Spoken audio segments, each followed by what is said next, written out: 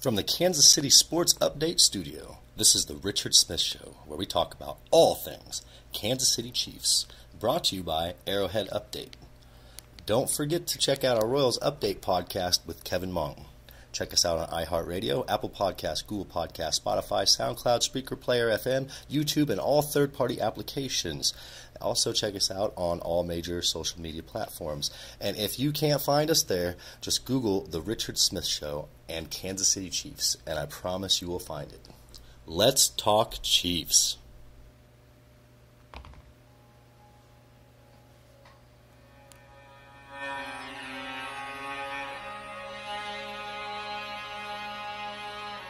This is a game of the heart. A game of being a man. Let's go. You certainly have impacted my life. I mean, I got all the memories right behind me, and I reflect on them every day, and you played a key role in making this happen. It was just an honor to play for you, Coach. You were the perfect coach at the perfect time. You gave me the type of support that a father would give. We're all better for knowing you, Coach. We're all better for the lessons that you taught us. Today I'm wearing my Hall of Fame shirt, as you can see, because I had a Hall of Fame coach. I remember many times you talking about doing the right things, doing the little things, grabbing Oren Rowe. Because of you, you brought the best out of me, and I was able to have the career I did have. The year I spent in Kansas City with you as the head coach was certainly one of the best years of my life. Coach Marty, Bernie Kosar here. Words can't describe the influence and effect that you've had on me, not only just in football, but as a person, as a man. You motivated and inspired us to dig a little deeper, do more, give more, and be more.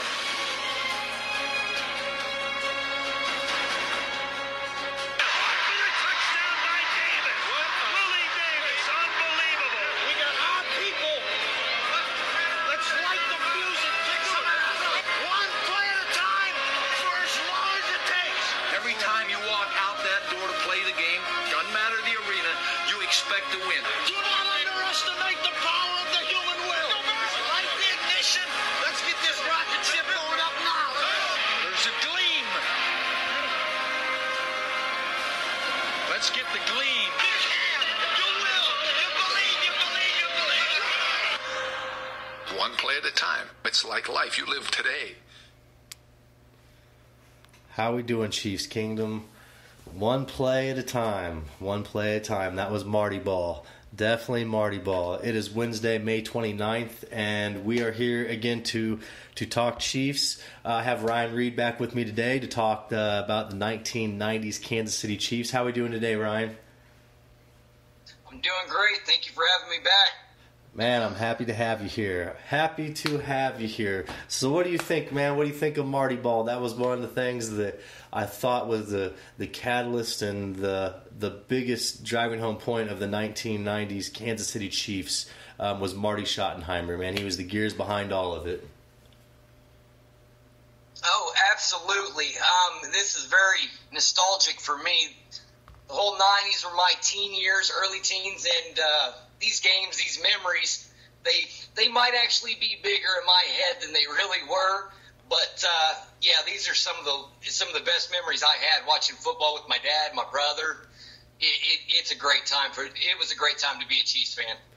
And honestly, I think a lot of us agree with you in Chiefs Kingdom that, I mean, it really has been a turning point for our franchise leading up to where it is now because, I mean, before the 90s, the Chiefs were silent for years and years and years. And so it was nice to finally see us bring in Schottenheimer and us turn that corner and bring in players like Derek Thomas and Neil Smith and, look, J.J. Burden, Percy Snow, Steve DeBerg, Nick Lowry, Kevin Ross, Albert Lewis. I mean, there's so many great names. Deron Cherry, Dan Saliamua. I mean, and I know you could pick up where I'm leaving off here, you know. There's so many great names. We could be here a while listing them. Did you know, you brought up Deron Cherry. He actually came to us as an unsigned free agent as a punter. Really? Yes. Wow. Yes, he did. Wow, that is a lot of people don't know that, but we actually signed him as a punter. Wow, that's amazing. I had no idea. I would have never seen him as a punter. I threw you a curveball. I apologize. No, I'm totally cool with that. Yeah, that's one of those things that, hey, I don't know where you dug that up from, but man, I want your resources there. So we're going to start with the 1990 Chiefs, and this is a Chiefs team that ended the season 11-5 and lost the wild card playoff game against the Miami Dolphins, which was a Dan Marino-led team. But we had several Pro Bowlers on that team as well, and that was really Marty Schottenheimer's first great year with the Chiefs. Man, what do you have to say about the 1990 season? It was, like you said, the start of something big. Marty Ball can be taken as a great thing or an insult. I guess it depends on who's looking at it. But his running back by committee, 90? We had Barry Word come into the mix with Okoye. It was a fun year. One of the biggest things, Barry Word, I think that year actually set a franchise record for the single season most yards in a game. What was it? 200 plus runnings. 200 plus rush yards against Detroit. But that was a big win, 43-24. It started what probably would be what I said, the Marty Ball. We were a very strong running team. Very strong running team. People feared our offense when you had players like Christian Okoye coming down that alley, Barry Word. So it was definitely an interesting time to be a Chiefs fan to start off with. And it was, and even on the defensive side of the ball, that was the year that Derek Thomas had his team record 20 sacks in 1 year, and also that was the 7-sack game year as well against the Seahawks. And we also had a record-setting 60 sacks on defense that year. But back to Derek Thomas, that 7-sack game. Let's talk about that. I really want to focus on that game because I think you know as well as I do, that's going to be really, really hard to top.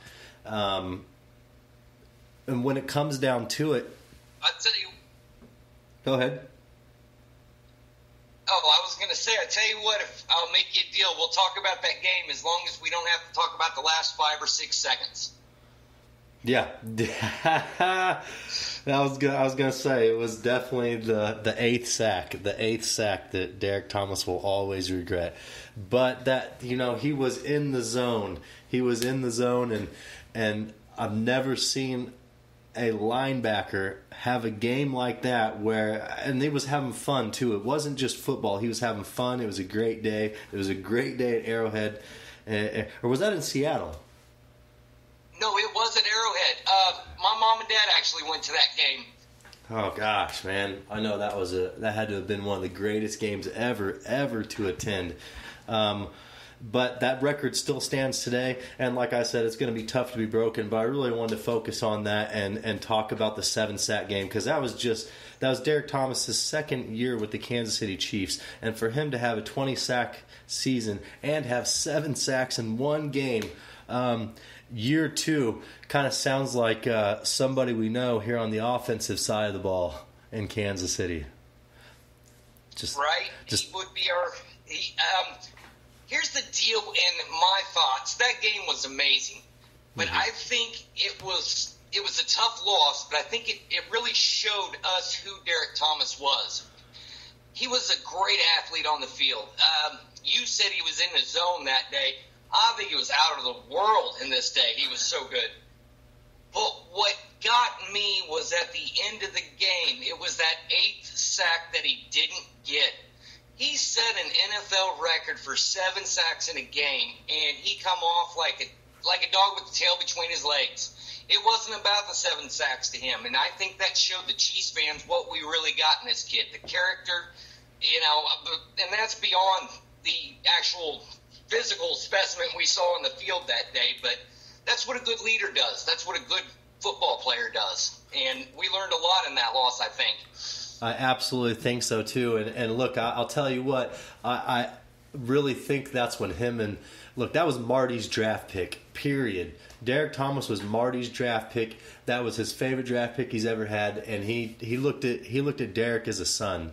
So, I think that was a turning point for him too, when he was like, you were saying that the character behind Derek Thomas really shined right there, and everybody was like, okay, we have a superstar who not only cares about our football team, but he cares about the football team more than his own personal stats. So that was a huge deal in Chiefs Kingdom that day, and it was another turning point for the 90s for the Kansas City Chiefs. I mean, we're talking the best defense in the 90s. The all-time winningest team in the 1990s was the Kansas City Chiefs, and that's a record that a lot of people overlook. And I really hate the fact that we didn't get over the hump in the AFC Championship and make it to a Super Bowl, but there's still a lot to bring to the table and bring home and be happy about with the 90s and the Kansas City Chiefs. Oh, absolutely. So we suffered the heartbreaking loss. Look, a lot of let's be honest, as me and you being fans of the 1990s Chiefs, and that really solidifying our role as fans in Chiefs Kingdom, did we not go through the most crushing losses that you ever could go through in the 90s? I don't think anybody can compare with our sadness. Your hopes are so high with what you've seen in the whole regular season. Just to have them come crushing down like that, it's just like, what team did we put on the field sometimes?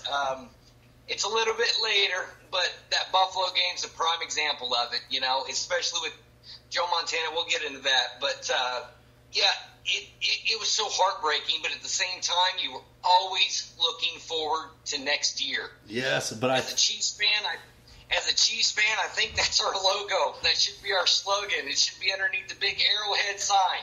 There's always next year. But this would definitely be the definition of that slogan for us.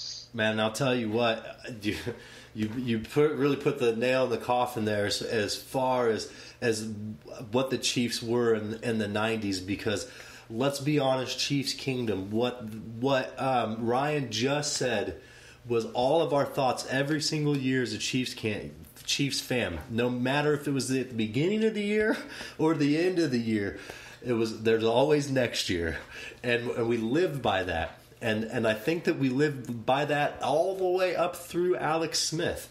And so now as a Chiefs fan, after going through all these heartbreaking losses in the 90s, we haven't even got into the 91 season yet, but we definitely have had some heartbreaks. But moving on to the 91 season, this is also the year that we fell short. Let's see, was this the... I want to say, let's see, the Raiders. We run against the Raiders. Houston, was it Houston Oilers? Did we lose 91 to the Houston Oilers in the playoffs? I'm losing my... No, I believe that was 90... Wait. It might have been... Hold on. I'm trying to think. I know our first win was that 93 game with when we traveled to Houston, but that was with Montana. Oh, well, moving on. I'll hold it up here. I think this is the 37-14 loss at Buffalo. Yeah. 91 was the year. 91-92 was the big loss at Buffalo. That's right, because Buffalo did go to the Super Bowl 4 years in a row. So that makes a lot of sense. Okay, so the 91 season really was a great season for the Chiefs too, because we had turned the corner in 90 and hit the 91 season, and we had a 10-6 record to end the season, and that was okay. So yes, that was a divisional playoff loss to the Bills, and we lost 37-14, and that was a heartbreaking loss for the Kansas City Chiefs, because that was really our first year where we felt like we had a chance to at a serious Super Bowl. And in our Pro Bowl, that was also the first year that Neil Smith and Derek Thomas came together, and that was one of the biggest tandems in Chiefs history. So that was a huge catalytic year as far as the direction of our defense. Well, the attention, I'm sorry I had to interrupt you, but the attention that Neil Smith brought on the other side of Derek Thomas, I understand, and you're right, that was probably one of the best tandems for Kansas City. I'll throw it out there. That might have been one of the best tandems that the NFL's seen. They're not arguably one of the best. It was just amazing to watch that. It absolutely, and you're right, it was arguably one of the best ever. And that was also a year where Percy Snow was drafted by the Kansas City Chiefs, which in my mind, I wish Percy would have had a better career with Kansas City, but early on it was looking good.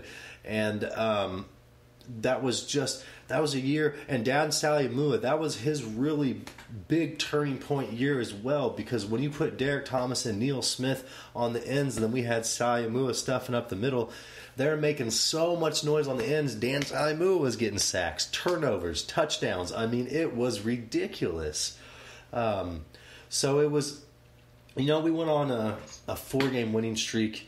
And look, and the crazy thing is about this 4-game winning streak that year is we beat the Buffalo Bills in the regular season. Smashed them. 33-6. It was a Monday Night Football game, right? Yeah. We beat them 33-6, but we couldn't get them in the playoffs. So, but look, that was a big year for Christian Okoye as well. Steve DeBerg, Barry Word, J.J. Burden is another big name. What about, was that the year Steve DeBerg broke his finger? Oh, I remember that. I believe it was. It was,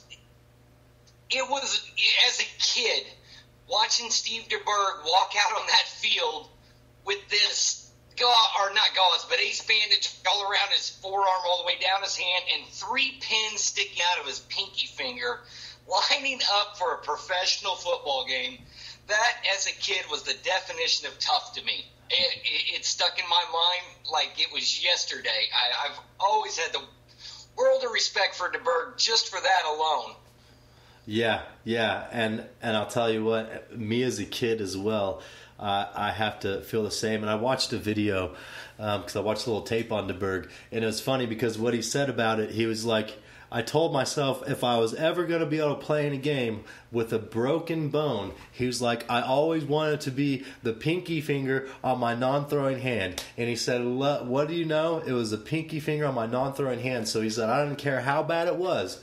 I was not going to be taken out of the season. So, and it was nasty. You remember? I don't know if you remember when it happened, when he was in so much pain. Like, oh man, I've never seen a guy besides Alex Smith. God bless him. Never seen a guy in so much pain on the field. And that was a pinky. I mean, that thing was nasty. So, look, we had a Pro Bowler that year as a kicker.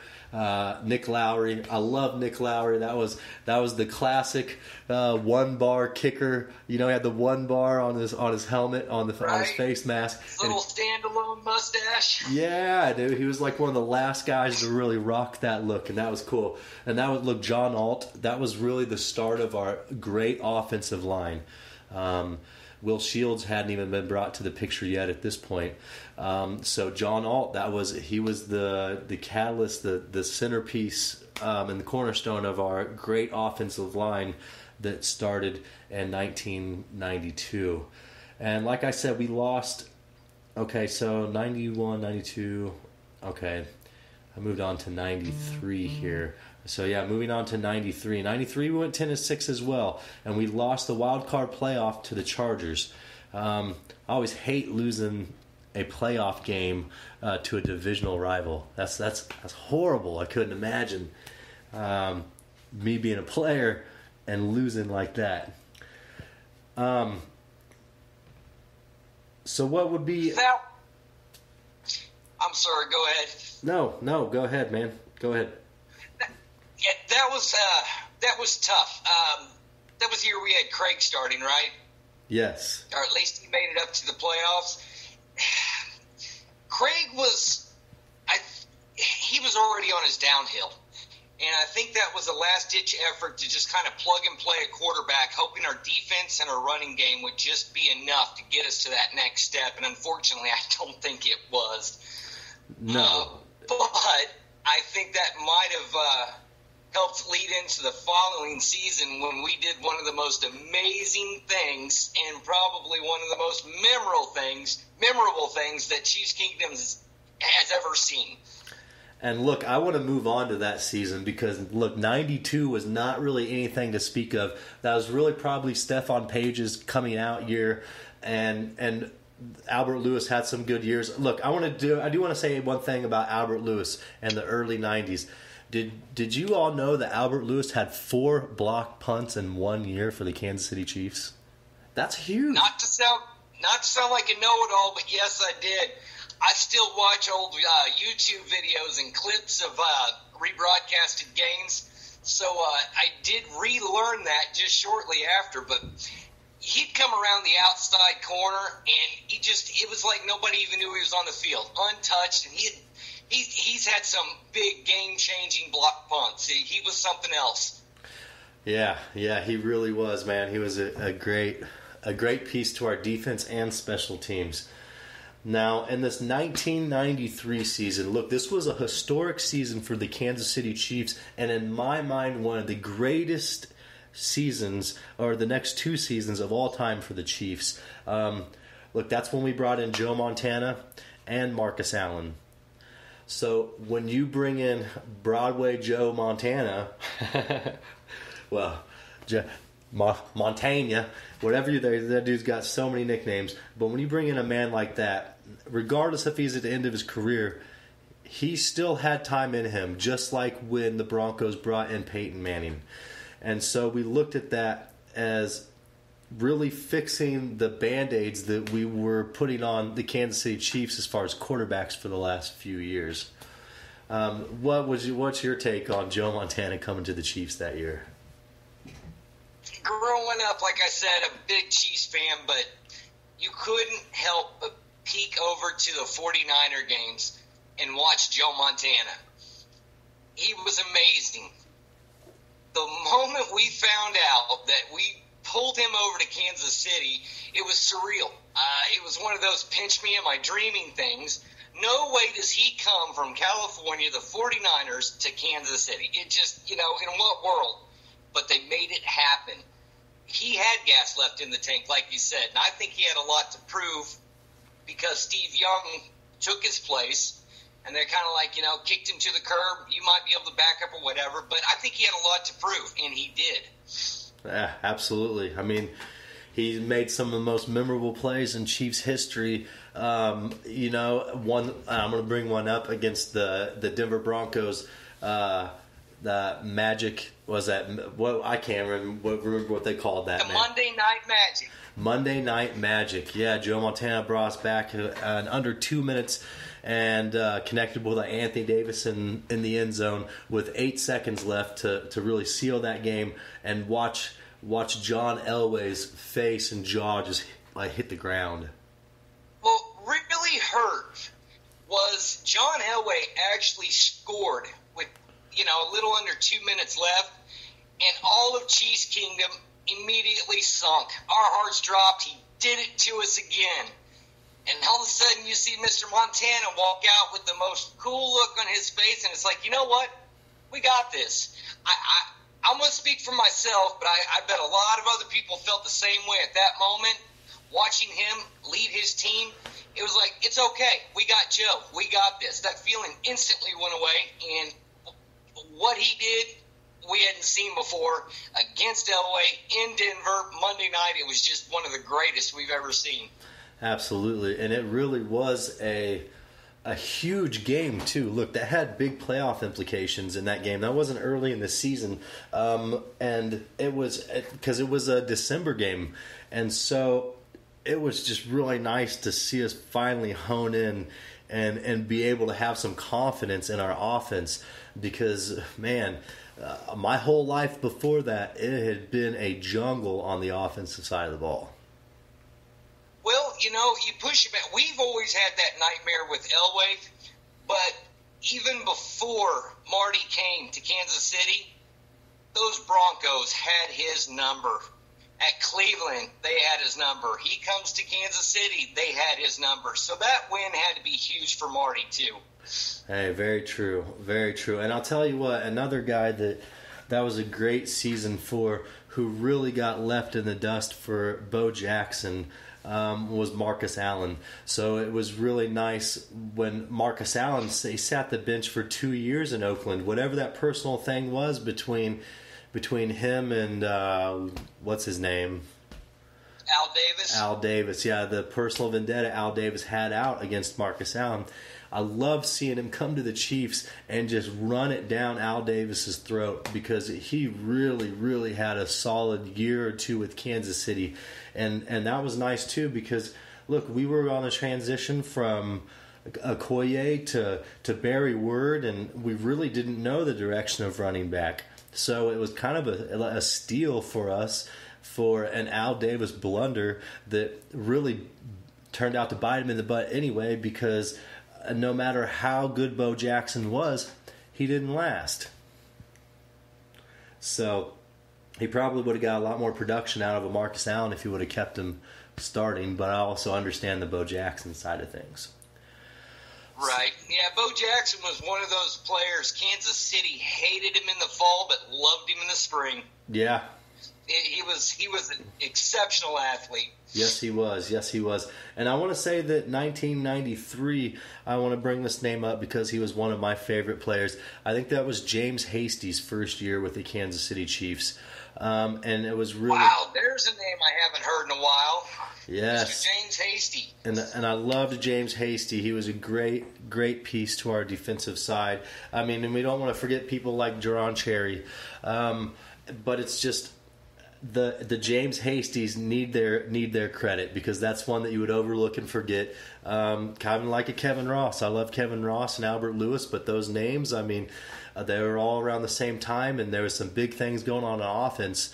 And really on the defensive side of the ball, you couldn't take your eyes off of Derek Thomas. It didn't matter what was going on in the rest of the field. We had Derek Thomas. So those players get overlooked, but I want to touch base with them real quick. So this was really the first year in the 90s where we won our division. We won a wild card game against the Steelers, 27-24. We won the AFC divisional playoff to the Houston Oilers, which was a huge deal in Kansas City. I don't know if a lot of people remember how bad the Houston Oilers had the Kansas City Chiefs number in the early 90s and the late 80s. But I'll tell you what, that Warren Moon-led team was amazing. And what was their running back? Earl Campbell. Well, that run and shoot offense they ran, it was just so new. Nobody could figure out how to defend it. Earlier that year, I might be wrong, but I think Houston at the very beginning of the season, or at least midway through, had already beat us something like 30-0 at Arrowhead. Yes. So going into Houston in such a big game, that atmosphere, already having them smacked us once in the year, that game was awesome. Just to come back and win it like we did, it really was. It was a Keith Cash catching that touchdown pass, finding that Buddy Ryan poster in the corner of the end zone, and just pegging it with the football. That was awesome. I love that too. And Buddy Ryan, God rest his soul. Look, man, I love Buddy Ryan. He was I wouldn't want to say a class act. He was one of a kind. The cowboy hat, the whole thing. I mean, and it reflects with Rex and the other Ryan. I mean, that family's just a great family. But look, it was awesome to see us get over that hump with the Oilers, because that was a huge monkey on the Kansas City Chiefs' back. So then we go on to the AFC Championship game. Yeah. And that's at Buffalo.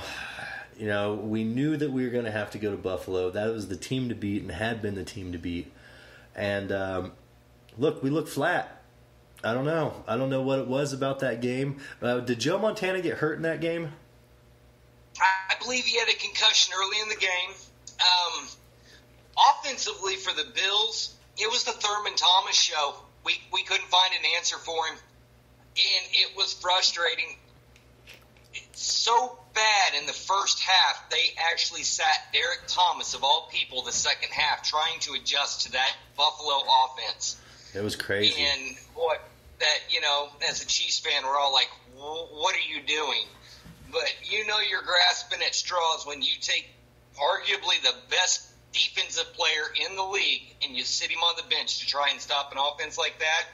So hats off to Buffalo, but yeah, they broke our heart that year. They did, man. And I mean, it wasn't just Thurman Thomas, Andre Reed. I mean, he was a great receiver, and I mean, he torched us. Absolutely, and I'm not taking away from Jim Kelly.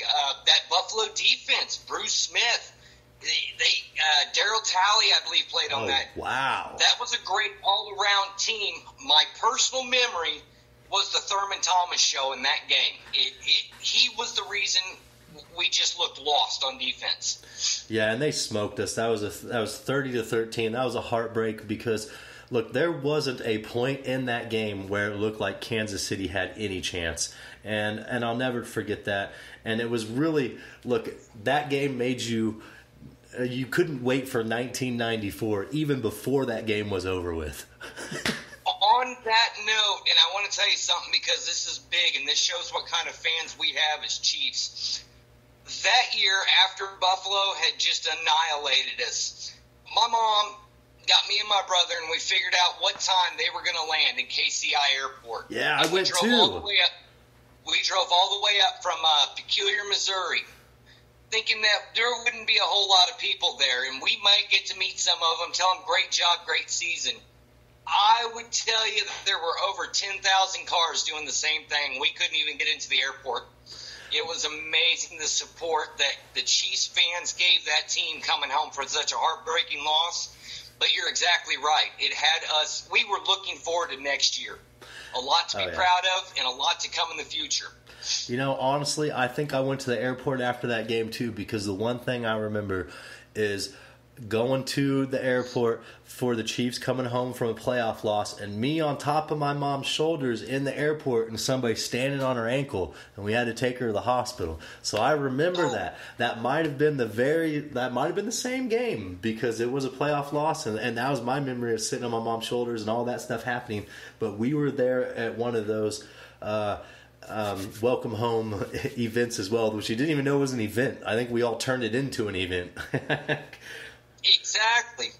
So we'll move on to 94 and 95 season. We'll kind of keep these a little bit more brief because we're running out of time here. But that was the 94 season. Was that Joe Montana's last season with the Kansas City Chiefs? Because there's 2 seasons. I believe so, because he announced his retirement in 95. Okay, so and that year the Chiefs went 9-7. We finished second AFC West. We did make the playoffs, which that was something that was pretty much locked and set in stone every season in the 90s for the Kansas City Chiefs. But again, we couldn't get over the Dolphins either. The Dolphins beat us that year 27-17. And again, Neil Smith, Derek Thomas were Pro Bowlers. Dale Carter was coming into his prime. I was a big Dale Carter fan. Me too. And I'll tell you what, I think my favorite season for Dale Carter was 97. And that was also another heartbreaking season. I think I want to move into that season because 96 was a great season too. And I will say 96 was the season that the Chiefs were predicted to win the Super Bowl. It was in Sports Illustrated. That was the first time the Chiefs were ever predicted. And that was an Elvis Gerbach-led team, which we didn't live up to par. And 96. 95 was a Steve Bono-led team. We went to the playoffs, lost to the Colts. Exactly. That was a 13-3 season. That was the year Steve Bono had like that 96-yard touchdown run against Oakland, the longest quarterback. It was 86. It was 86 yards against the Arizona Cardinals. I believe the Arizona. It was the Cardinals for sure. But yeah, and you've got I can't remember the lineman that was with him, but you watch this lineman. Wide open field, slowing down for Bono can catch up and possibly pass him so he can actually block somebody. And that was hilarious. But, yeah, he did that naked bootleg, and he was, I guess, off to the races. Hey, I don't know how somebody did not catch up with him. But I will say, the 1995 season, I said I want to keep this brief, when we lost divisional playoffs to the Colts 10-7. That was the Kimball Anders year. That was the year Kimball Anders really came out and showed us something, and we thought we had a future in him. And look, he looked great. That was a 1,000-yard season. I really thought we had a future in Kimball Anders, because the next year in 96 he did the same thing. He came out. That was a 9-7 season. That was the 1 year, 2 years maybe, the Chiefs didn't make the playoffs in the 90s. I believe you are correct on that. Was it 9-7 when we missed it? Yeah, we missed it in 96 for sure. So 95 was supposed to be our Super Bowl run. Okay, so then we move on to 1997. I said we fly through 95 and 96 because they weren't really that great of seasons for the Kansas City Chiefs. But look, this is moving on to the Andre Rison, Elvis Grbac era in Kansas City. A 13-3 season, mind you. We won the AFC West, but we lost the Broncos in the playoffs. And that's when James... This season, I think a lot of Chiefs fans might agree with me on this. This season should have been the season. The one thing that we did that kept us from getting to the big game, I honestly believe in my heart it was picking Grbac over Gannon. Absolutely. I think if we would have gambled with Gannon, we might have had it that year. Gannon was a franchise quarterback. I don't know what we were thinking. I know Gannon was older, but look what he went and did in Oakland.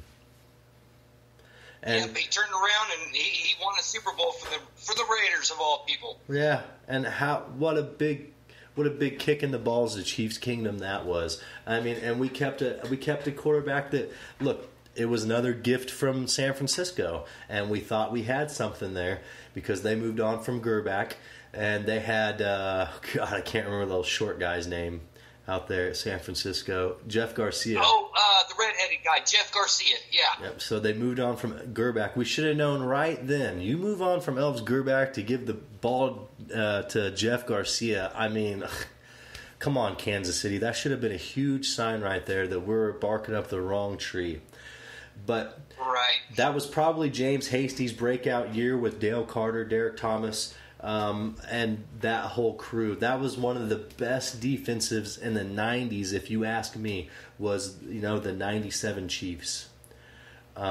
We were shutting people out. Wasn't that the run we went on where there wasn't an offensive touchdown scored against the Chiefs the entire second half of the game for like 3/4 of the season?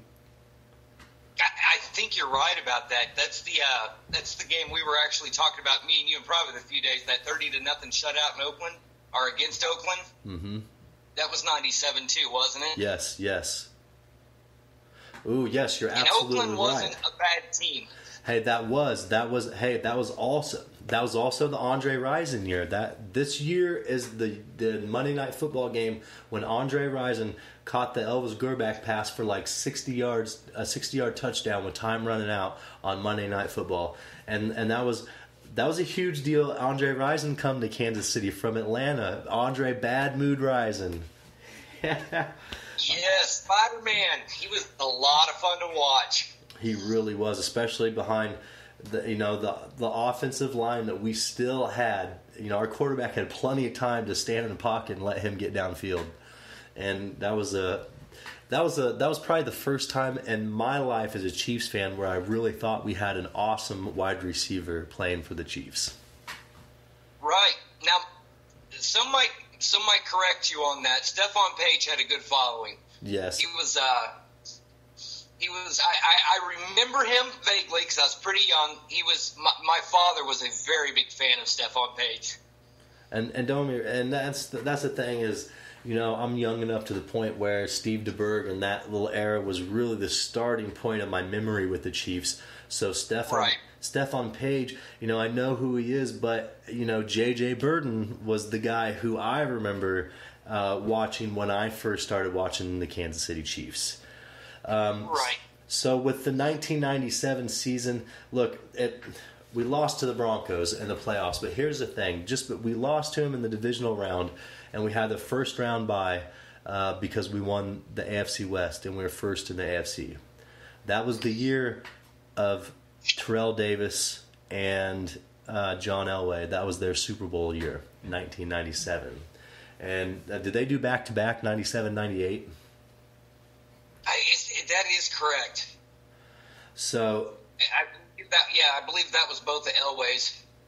And that was the thing, is these were one of 2 years in the 90s where we really felt like we had a chance to make a Super Bowl run, and the Broncos spoiled it for us because we could not stop Terrell Davis. No matter how good our defense was, Terrell Davis would absolutely run down our throats.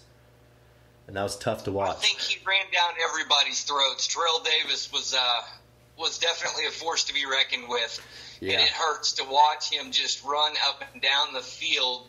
And every time you see him take off, a little bit of your heart just breaks a little more. You're like, oh boy, yep, it's happening again. Yep, and it would too every single time.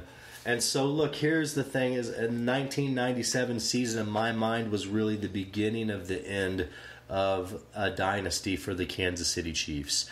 And it was tough to watch because that's really when our pieces started breaking up and heading to other teams. Neil Smith left. That was the year that I think we only had Spider-Man for that last year. We had him like 2 or 3 years. And it was Kimball Anders was on his way out. Dale Carter was on his way out. There were so many players. That's the year Neil Smith went to Denver. It was a tough year for Kansas City, and you knew Marty Schottenheimer was starting to look at the Chiefs as something of the past, and that really reflected when we went into the next season, and everything just fell apart. Everything fell apart in 1998. Yeah, that was real frustrating. The build-up all the way to the 93-94 season, as a Chiefs fan, you're like, oh my God, it's here. We're going to do it, but it's a now or never. We don't know how much Joe Montana's going to, have left in the tank after the season. So we got to do it now. It doesn't happen. We're like, well, our defense is looking real good. A few years later, we're there again. It's all or nothing. And we fell short again. And like you said, that last time is about when we started to deteriorate. And it was just, it was a hopeless feeling. I will say that's one thing we have right now is we've got to hope for a long future. We don't have to say it has to be now or never. It's going to be now and then again. So that's one thing that's neat about this Chiefs team. Yes, and I agree with you. We're good for the next 10 to 15, and we've never had that feeling in Chiefs Kingdom because, just like we touched base on last, just a little bit ago, we said that, with the Chiefs in the 90s, there's always next year. That was our quote, and that was what we stood by. But there was always such an urgency in my mind, and I know that the Chiefs Kingdom, everybody felt like this. When we had a chance, we felt like that was our only chance. And so that's why it hurt so bad for Chiefs Kingdom, is because it was that deep. I mean, we thought, when Joe Montana came, hey, this is our only shot, and we don't know when we're going to get it again. And it's been 20 years, 25, 30 years, actually. So it was heartbreaking because we felt like we were, on our last string. And look at us now. And I love, that's a great point. So this is really when the offensive line started falling apart as well. Our defense started falling apart. We're losing quarterbacks. Marty Schottenheimer's getting to the point where he wants to move on from the Kansas City Chiefs. The 1998 season was really a turning point and kind of put us in a rut.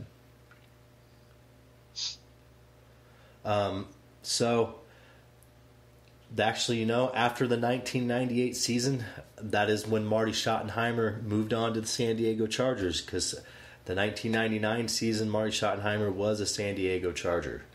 That's right. He took that Charger team to the next level. Yes, and then we bring in Gunther Cunningham. We also bring in Tony Gonzalez. That was the first. That's right. That's the first year Tony Gonzalez is a Kansas City Chief, and that's really one of the last years Tim Grunhard and like Dave Zott and all those guys, are together as an offensive line, and Will Shields as well. We finished 9-7. We did not make the playoffs. Look, Gunther Cunningham, God rest his soul. You're great. We're a great defensive coordinator, but a horrible coach. Horrible coach. I did not like Gunther as a head coach. He wasn't ready for it. He was a defensive genius, but that's about as far as it goes. I agree. You loved him on defense, but it was like, boy. Another one that we went through, in my opinion, that I felt very similar was Romeo Cromwell. I loved him as our defensive coordinator, but when we let Todd Haley go and they moved him up, it was that was heartbreaking because you knew at the end of that season they were going to replace him as head coach, and when they do that, they lost Romeo altogether. That was tough to see. Yeah, and it was. And I'll tell you what, touching base on the coaching staff, I do want to say, like, we had coaches on our coaching staff in the early 90s that people forget about, like Bill Cowher.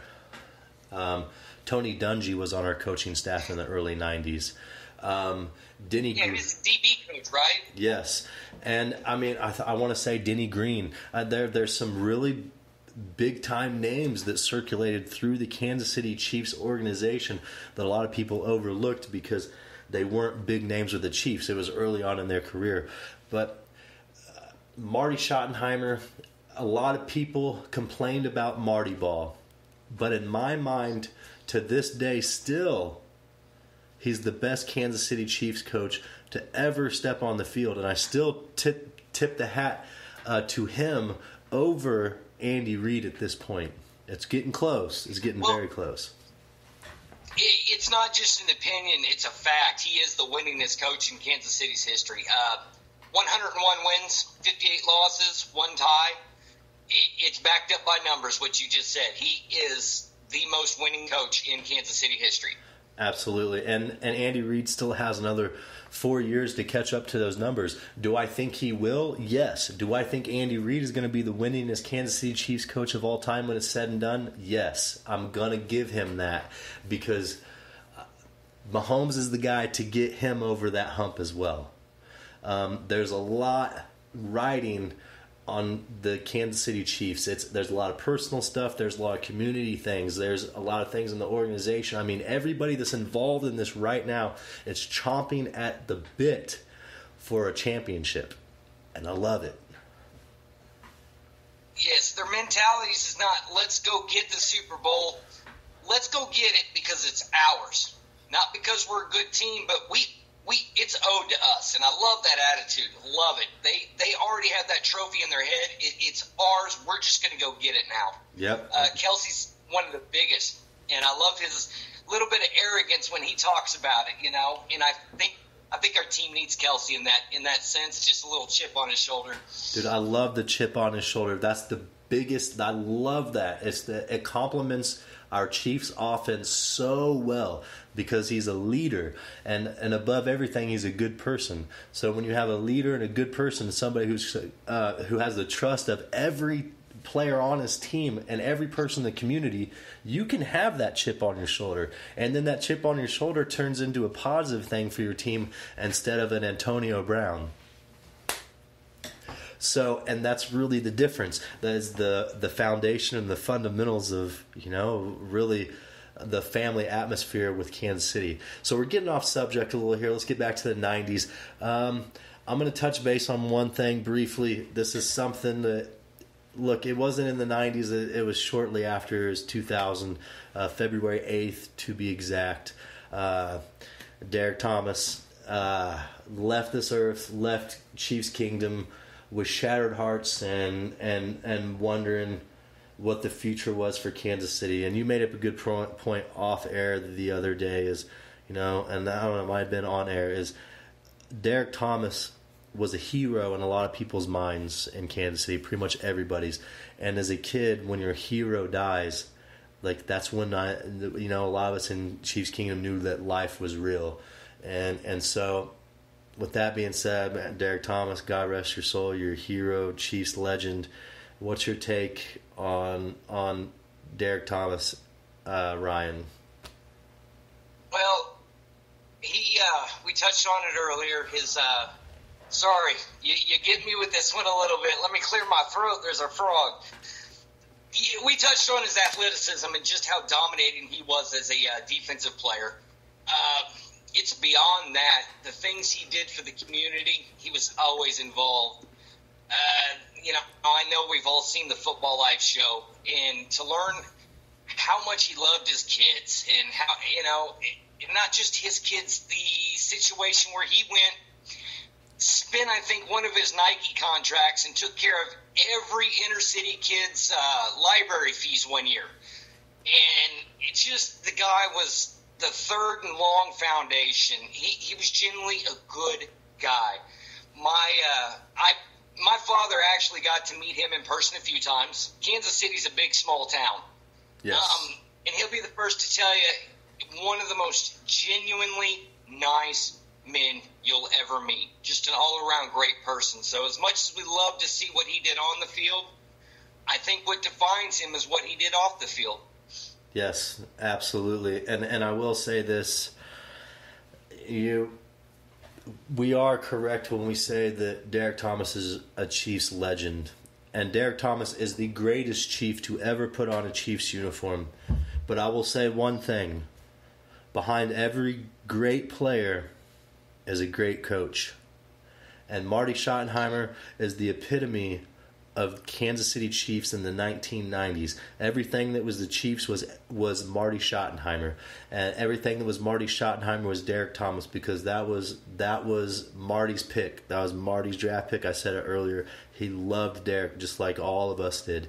And so, with that being said, Kansas City, we want to take you back a little bit to the 90s and the Coach Schottenheimer era, because it was one of the greatest in the history of Chiefs football, and really probably set the tempo for where the Kansas City Chiefs organization is right now. If it wasn't for the 1990s Chiefs, there would not be this organization that we have right now. The nucleus, the family that is Chiefs Kingdom was started in the 90s.